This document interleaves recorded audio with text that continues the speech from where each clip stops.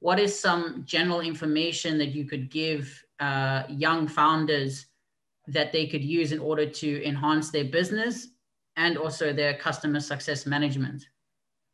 Well, first of all, I think you need to be a good listener, and you need to try and listen to the other side. And if somebody is giving you like some kind of a criticism, first, our instinct is to block it. But maybe he has a point in his things. Maybe if one person is saying that, maybe that's just criticism for just saying, but maybe it can help you improve yourself.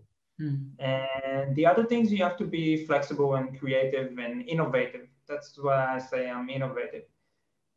Creativity is something you need to be, has to be in you. You can, because if you look at some point, sometimes things don't go well. Okay, so you have you have two choices basically: to go on with what you did earlier, or to come up with something new. And those are the main tips I would give to customer success managers. And you're gonna do mistakes. Just do your mistakes more creatively. You mentioned that actually in your profile, and that also caught my eye, is that you apply innovation to your work. Would you be able to delve a little bit more into that? Yeah, sure. And it's basically an approach, and you take part of innovation. People say all the time, innovation. It's overused word, I must say, and people do use it a lot and say we are innovative, we are innovation. And also customer success managers, by the way, I've seen it in many uses. And so people don't understand sometimes what is customer success managers. And it's sometimes, you need to explain to people, oh, no, what I do is that. But let's go back to innovative. And part of being taking an innovation approach is looking at someone else's solution for a problem and trying to implement in a different field. Okay. I'll give you an example. And for many years, there was problems with authors and publishers.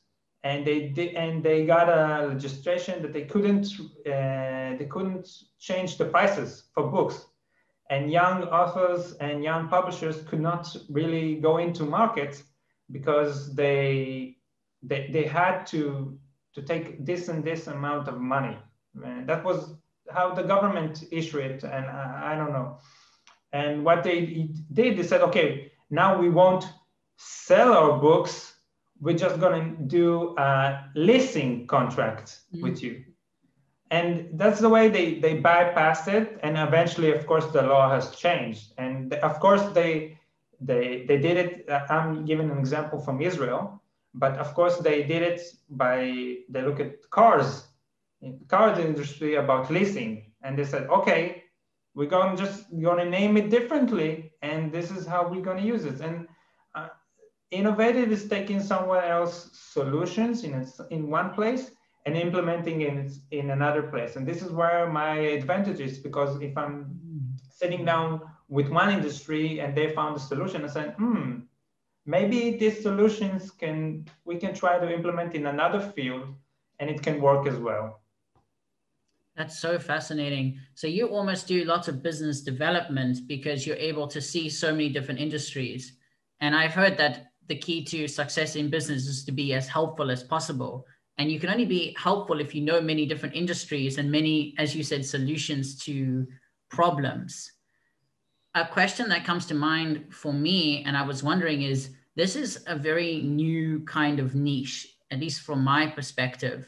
How do you, especially right now during Corona, how do you approach different startups and how do you pitch your value? Well, basically, as I said earlier, it always comes up with one friend approaching another one, and it's so on and so on. But sometimes it's just like, okay, if you're helping one contact or one somebody is, even if he's offering you a job, but he says, listen, I have this problem.